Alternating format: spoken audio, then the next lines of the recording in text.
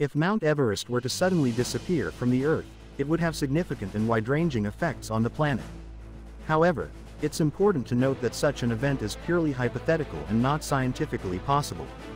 Mount Everest, the Earth's highest mountain, is formed as a result of complex geological processes, and its disappearance would require a catastrophic event far beyond anything Earth has experienced in recorded history. Like and subscribe for more videos. That said, let's explore the aftereffects of such an event. Geological impact. A massive void would be left in the Earth's crust where Everest once stood. Surrounding regions would experience intense geological activity, such as earthquakes and volcanic eruptions, as the Earth's crust adjusts to the sudden loss of mass. Climate effects. Mount Everest plays a role in influencing regional weather patterns, particularly the monsoon rains in South Asia. Its removal could disrupt these patterns, affecting rainfall and weather in the region. Erosion and sedimentation. The disappearance of Everest would lead to increased erosion in the Himalayas, as one of the main sources of sediment would be gone.